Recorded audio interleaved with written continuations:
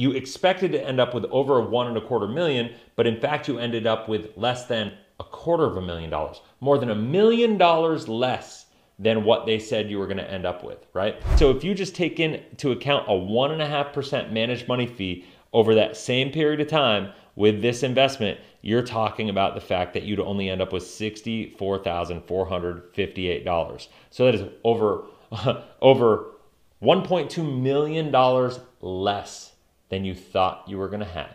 Hey, what's going on, cash flow hackers? It's Chris with Life 180, and for this video, I'm coming to you with video number 2 of the 3 lies that Wall Street is telling you when it comes to your money. And so lie number 2, last lie we talked about, and go back and watch it if you haven't seen it already, and I'll put a link about it above, and then you can come right back to this one, but I totally think you should watch these in order. The last video that we talked about was the concept about talking about tax deductions and the fact that most people that think they're getting a tax deduction actually aren't. So this one, what I'm gonna get into with you is the concept of the average rate of return. Now, this is the reason I'm so passionate about this.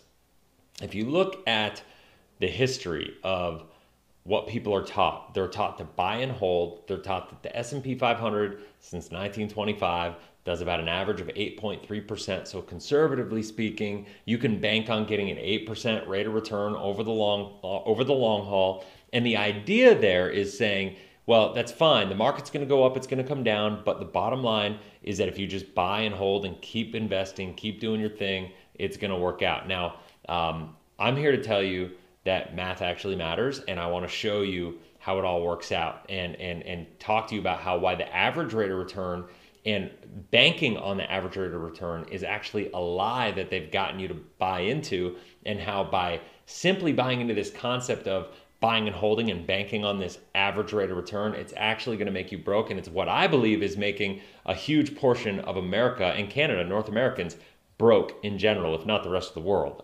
So what I want to do here is I want to actually go to my iPad right here, and I want to run a little math equation for you, right? So let me get the right color here. So what I want to do is run this little math equation for you.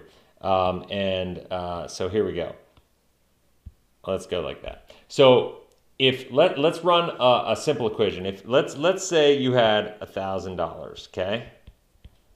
So this is year 1, okay? Let's just say it's year 1. You had $1,000 in an account. Now, if that account performed at a negative 50%, let's just say it went down by 50%, how much money do you have left? You're right, you have $500, right? So it's obviously a bad year, but market, and obviously I'm using an extreme example right here, right?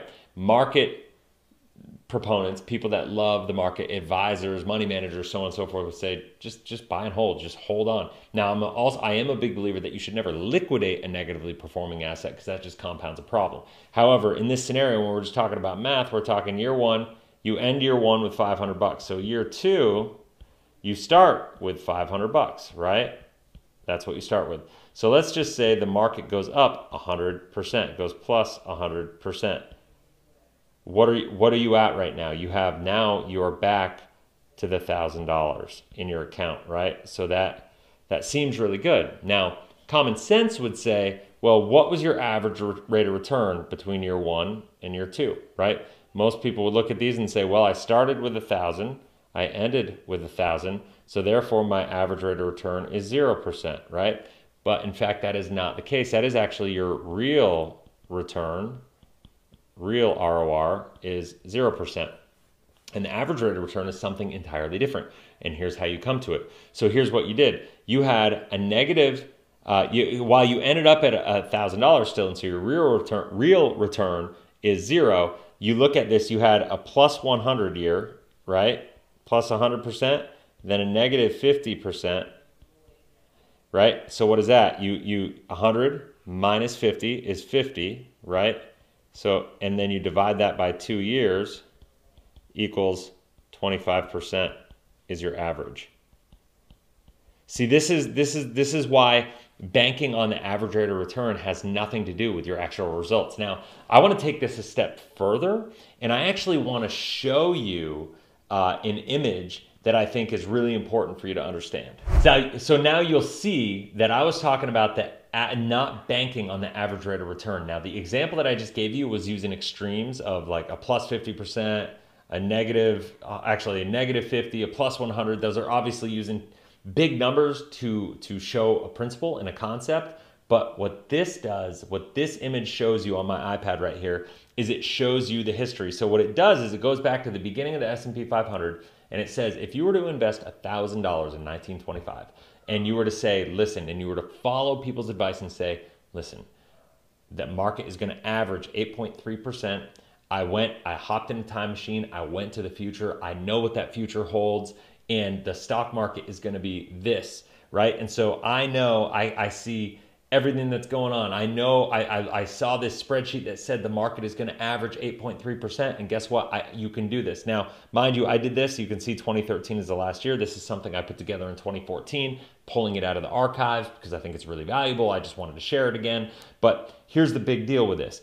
I said I saw a spreadsheet said the market's going to average 8.3%. So guess what? I ran a spreadsheet here, and it's off to the moon. You could invest this $1 million or $1,000, and for the next generation, you're going to end up with $1,268,646.65.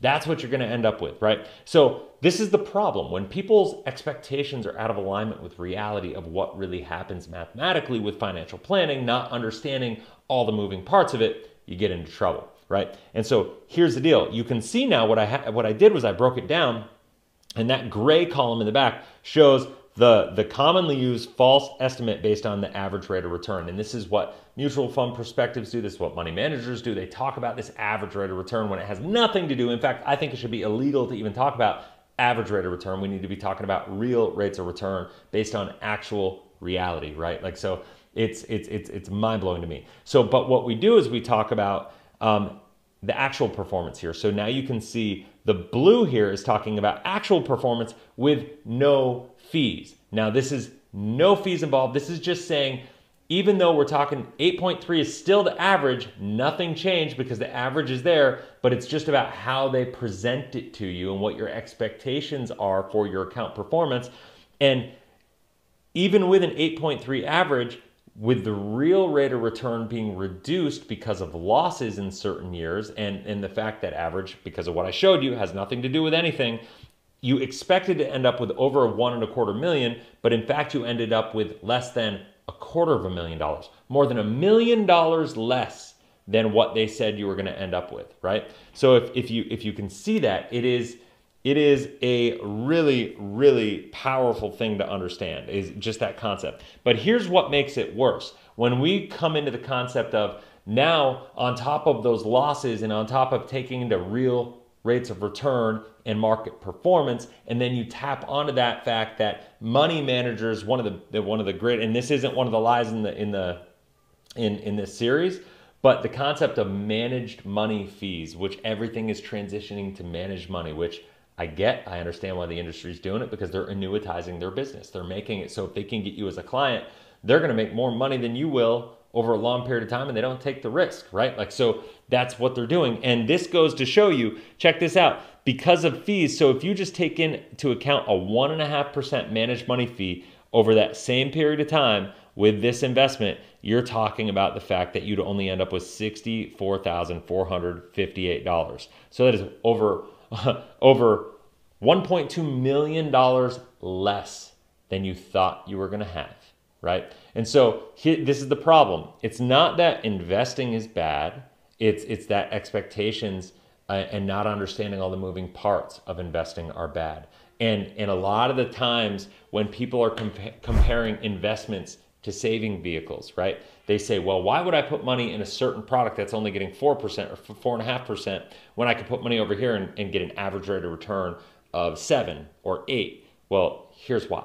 This is exactly why. Because when you understand that average rate of return has nothing to do and has no implication on what you're actually getting for real returns long-term in your account, that's what you have to really take into consideration. So I hope this makes sense, because this right here, and I'm going to pick it up and show it like this right here, is one of the most important things that you can understand when it comes to your money. It's one of the most important things that people are being lied to about. And I think it's something everybody should understand. So if you have any questions about this at all, please comment in the section below, in the comment section below. I will do my best to help you out. If you have any investments that you're struggling with, or anything, reach out to one of our advisors. They can help kind of show you some alternatives, to what exists out there, where you can put your money, where you can keep it safe, where you can actually have real rates of return that are better. And I guess that's it. If you haven't already, please click the subscription button, subscribe, hit the bell, that way you get notified every time I launch a new video, because you know what? This is the second video of this series. Go back and watch the next one. If you want to get notified on the next video that's coming out, talking about the 3 lies that Wall Street's telling you about your money, you need to make sure you're subscribed. That way you get notified on your cell phone. Make sure you click that bell, that way it happens. And if you found value in this, please share it with people. Like, I think I'm trying to get this good foundational financial education out there to the world. If you could share this with other people, I would just be honored for you to play that part and to help me out, because I think this stuff, I'm a geek about this stuff, but I think it's really important. So anyway, I hope that's it. I'll see you on the next video. Have a blessed, inspirational day. Take care.